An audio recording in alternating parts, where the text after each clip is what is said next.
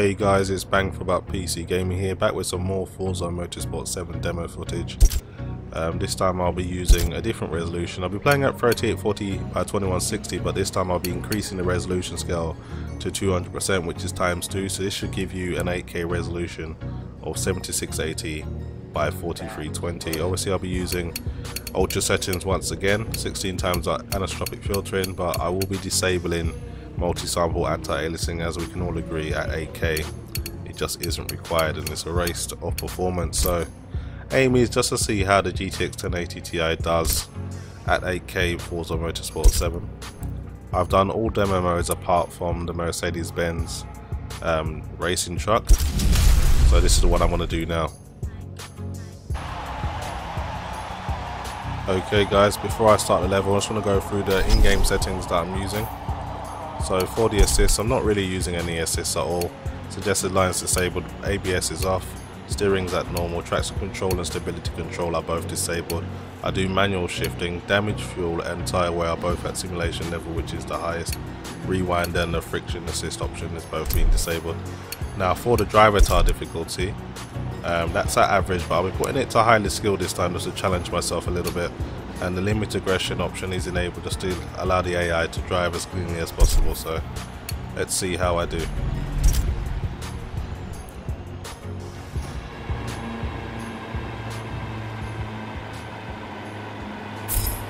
So as usual I'll be driving in two different views just to give you guys two different perspectives.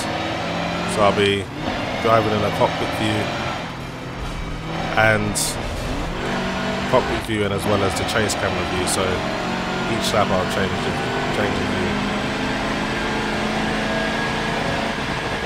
Not a bad start.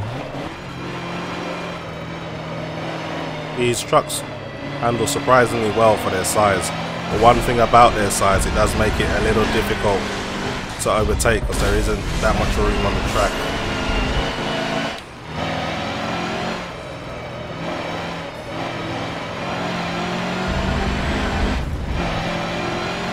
Take them up the inside.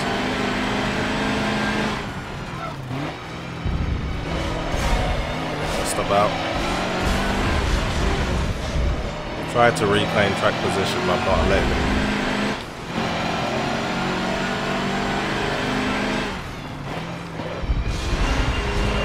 Probably a little bit too early for that one.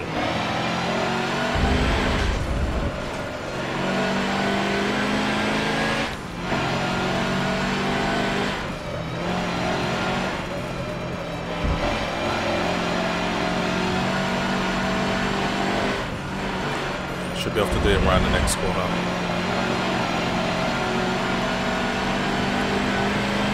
There you go. That's how you do it.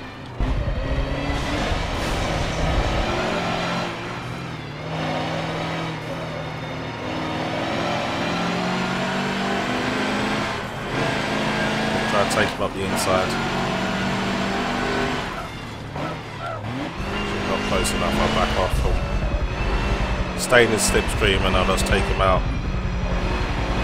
at the end, just straight.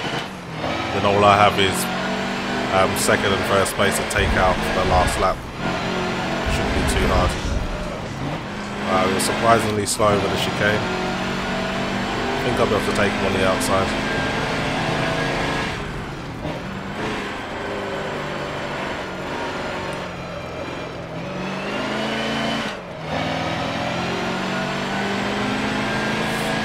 Quite quick enough, but I'll just stay in his slipstream. Should be able to do him on the straight.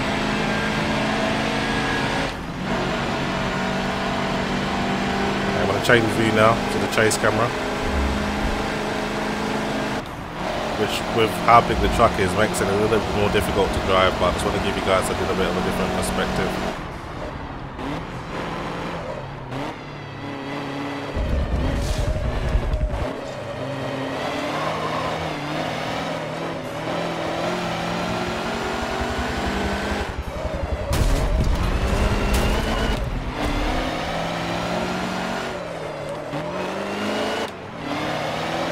This guy's putting up a good fight, but finally got past him. Now I can chase down position 2 and 1.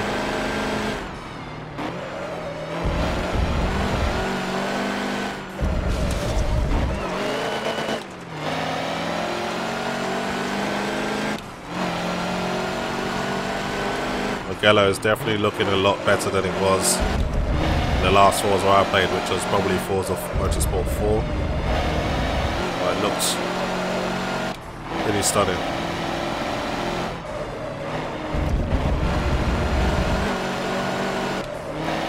Okay, this is going to be tight. If I want to win this race, I'm going to have to really get a good drive through the chicane where the AI seems to be a little bit slower.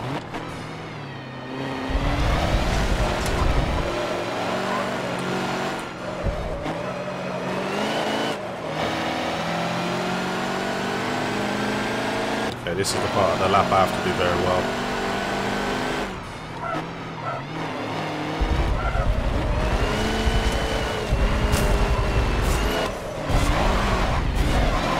This guy is really holding me back.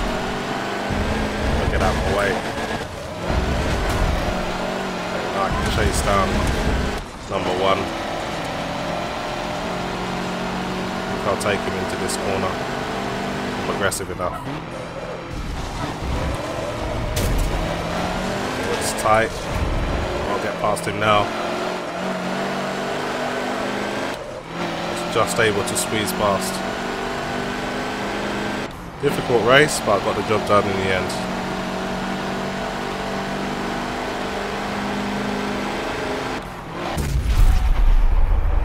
Good stuff. Truck isn't too beat up either. That was a good race.